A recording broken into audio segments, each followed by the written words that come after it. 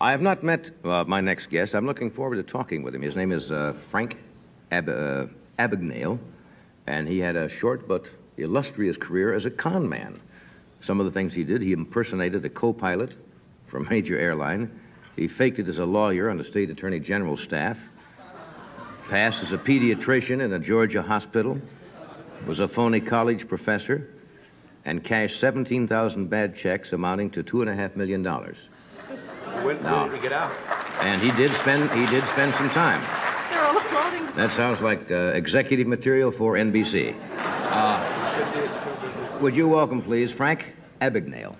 Frank?